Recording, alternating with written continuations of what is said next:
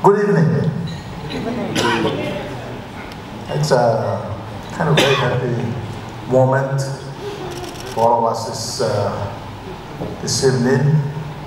We started yesterday. A very important concept been launched yesterday, and then today we have a full day of presentation. SEZ concept is a very important concept, and I want to, this evening,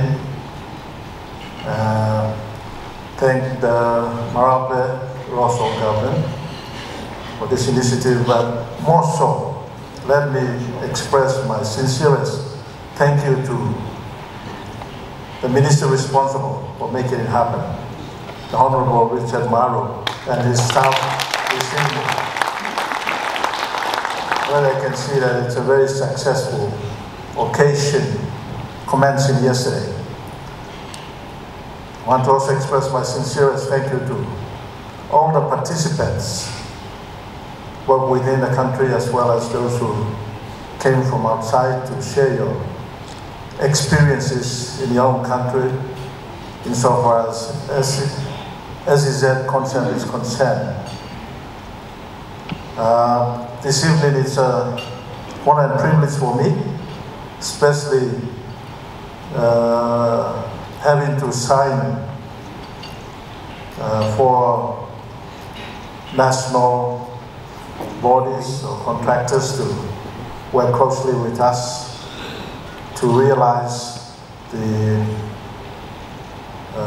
Ihu Special Economic Zone. Let me also acknowledge and thank Serena Kangama this evening for a presentation that she has made, summarizing the journey that Ihu Special Economic Zone has taken 6 years ago, 2017, 2018.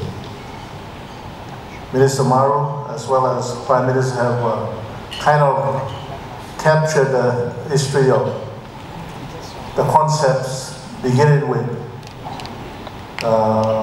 free trade zone concept and other concepts that have been tried out by our governments, various governments in the past, and we have had little success.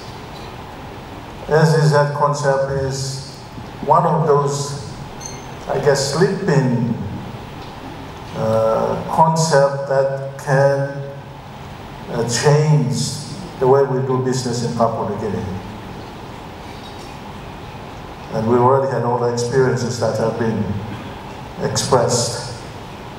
I took this journey 6 years ago when I came in, after spending some time in the government for some time, and coming in a first time MP and older generation of MP. I was confronted with the issue, what can I leave behind? Having had opportunity of my people staying where they have been staying over millennia. Have we gone wrong in terms of bringing services right down to our people? Right now, I'm Minister for Provincial and local level governments. Have we succeeded? Yes. Systems are good. It's humans that either make it happen or not make it happen. And all over Papua New Guinea, we still see our people still struggling. So we need to find a different pathway as to whether to service delivery or economic growth.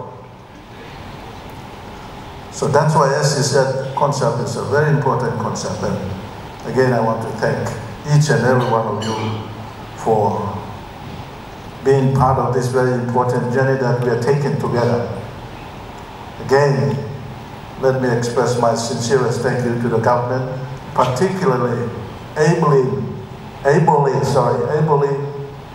represented by Minister Maru. Minister Maru is a very dynamic, no-nonsense minister. And I know SEZ is in the right hands to lead us and guide us.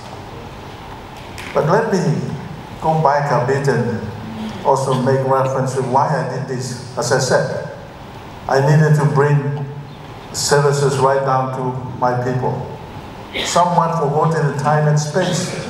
Modernity came and went past my people, and it's happening all over Papua New Guinea. So I had to find some mechanism in which I can bring services to my people. So I saw SEZ as a vehicle for development.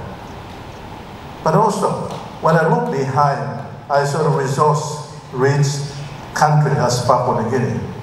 But more so, Kikori district has all the resources, including 80% of the discovered oil and gas found in the country.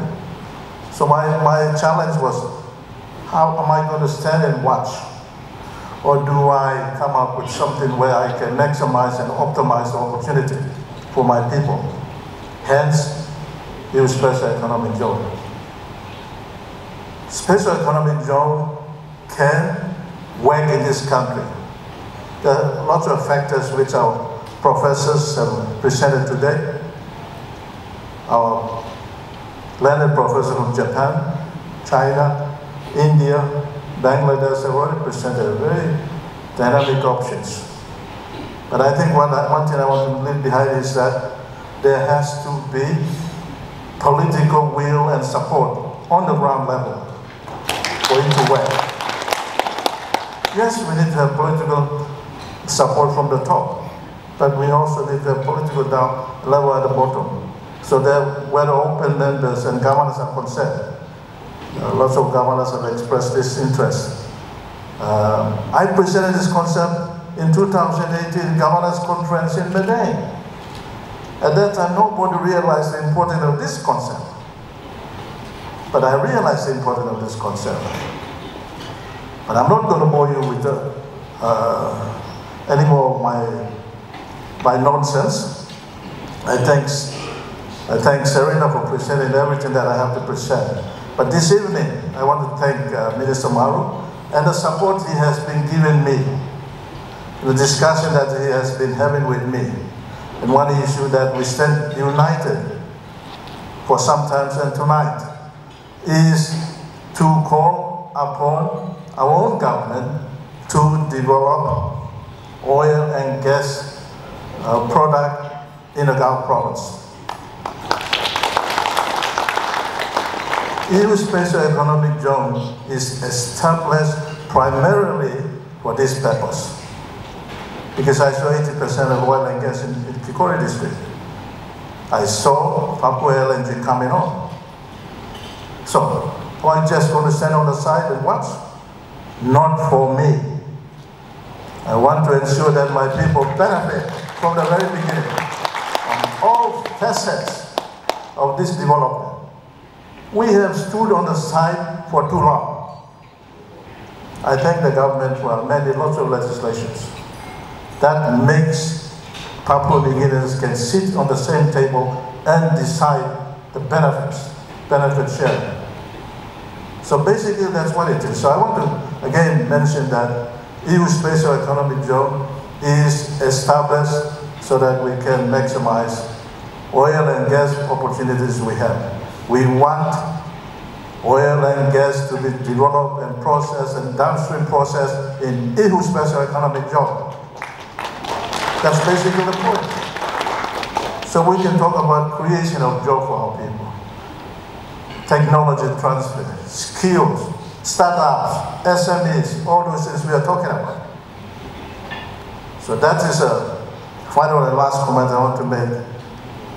But before I sit down, let me once again thank you so much for this evening and the opportunity to sign this important agreements. Those of you who have signed this agreement, thank you so much for taking this journey with us.